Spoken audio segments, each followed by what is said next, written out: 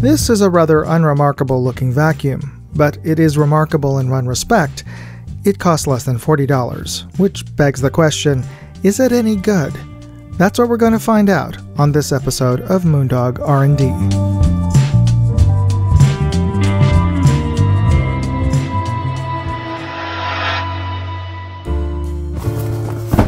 This is the HiHHY, or HiHHY. I don't know how to pronounce this, but if you happen to know, please leave me a comment. This is a stick vacuum cleaner that HiHHY sent me to test out and evaluate. So let's just do that. See what we get in the box here. Here's a fairly compact box. There's everything you need to assemble to get it to full length. We have our handle here. And let's see what else we got here. We have the broom or the brush head here with wheels. Looks, well, I'd say the plastic feels a little chintzy there. It does have a felt soft brush here to pick up fine dust, and we're going to test that out. We have some other nozzles. We have a brush nozzle. Oops. And we have a funnel nozzle. We have another part of the overall handle.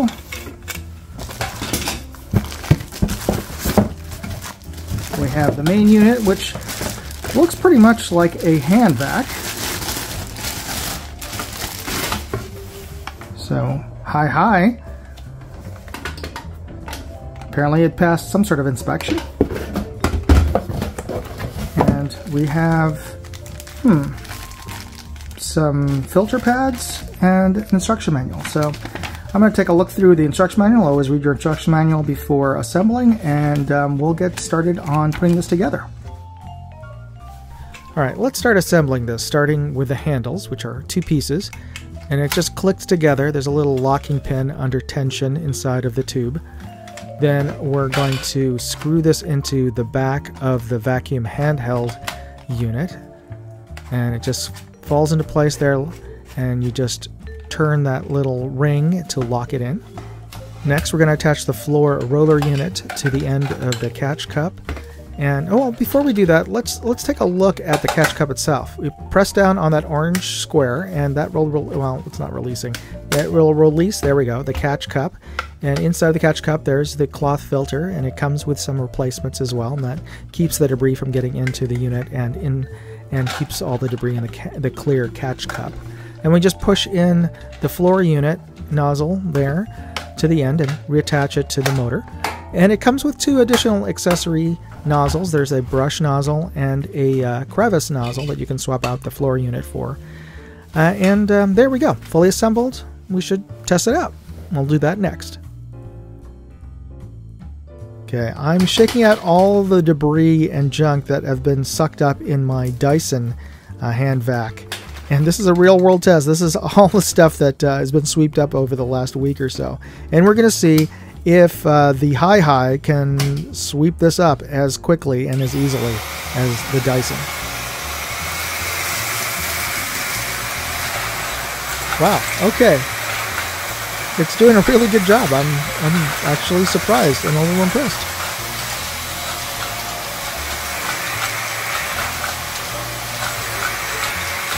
It's even getting, the finer particles off the floor, as good as the Dyson has been. So wow, yeah, this is picking up pretty much as well as the Dyson. And it doesn't have the rotating motorized brush end like the Dyson does, and despite that, it still managed to pick up pretty much everything. And I've pretty much gotten all the visible debris. I'm just going to give it a once over to make sure I got all the dust. Yeah, there you go. Done and done in a little under a minute. Alright, let's take a closer look at that debris canister, and there is a fair bit of debris that got sucked up, and it's staying in there. Alright, let's pop this open and take a look at that. Yep, the filter worked. No dust got into the blower unit. So let's empty this out and we're done. Well, almost. Let's compare the relative loudness of these two stick vacuums, starting with the Dyson. Dyson stick vacs are notoriously loud. And now the HiHHY. While far from quiet, it is noticeably quieter than the Dyson. Let's hear that again.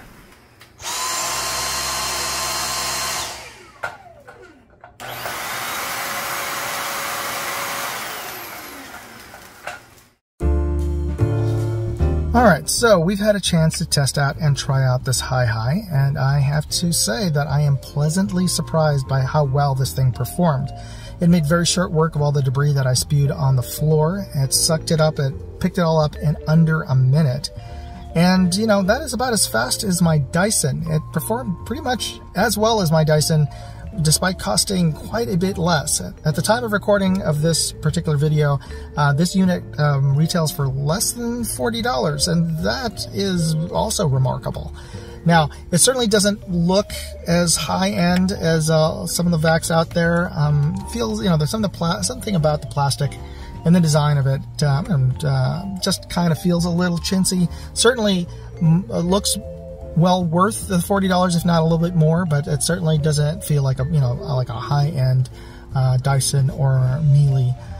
It shares a lot of conventional design features of a lot of handheld vacs.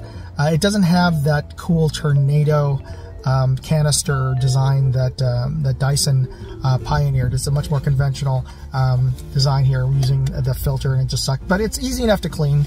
You just press that orange square and you pull out the filter, and you just shake this out into your dustbin, and it's clean. Now, over time, of course, this filter inside will fill up with dust and debris, and you can replace it. And it appears to be of the type that you can also just wash with some detergent and some water and clean off. But, you know, it does come with replaceable filters. And some of you may decry, oh, that's the great thing about those Dyson or whatever copycat designs of the Dyson, is that you don't have to, it's filterless. Well, you'd be wrong, because actually the Dyson has a filter.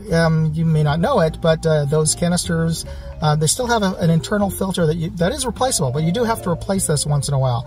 Now, their design does limit the amount of debris that gets to the filter, but you still do have to replace the filter. So saying that this is an inferior design because it requires a filter is kind of a non-argument there. So anyway, but one thing I do like about this design, and may explain why I am filming this inside of a car, is that you can remove the handle of this stick vac and turn it into a car vac, which is, you know, where I remember seeing these kind of style of vacuums first appearing as car vacs. Now, granted, you do have to plug it into a wall socket somewhere, unless you have some sort of a transformer adapter in your vehicle. But it's got a fairly long enough cord, and if you have an extension cord, you can just use this to vacuum in your car. And it does have those two extra attachments, the brush head as well as the crevice nozzle. So yeah, you can use this to as a car vac, which is a definite bonus if you're looking for a second vacuum, because you can use it for inside the house and also in your car. And if you're interested in picking one up, I'll include product links in my full written article on my website at moondogindustries.com. Please use that link. I get a tiny commission, but every little bit helps. And if you want to support my efforts in making these videos, you can do so free by just hitting the like and subscribe buttons and the notification bell right now, and you'll be notified when I post my next product review. And I really do appreciate you hitting that like and subscribe button. And thanks again for watching. I hope this was helpful. Moondog, out. Hey, I'd like to know what you thought of this video. Leave me a comment or chat with me on Facebook, Twitter, TikTok, MeWe, Instagram, or Locals. And if you want to see all of my videos, go to moondogindustries.com.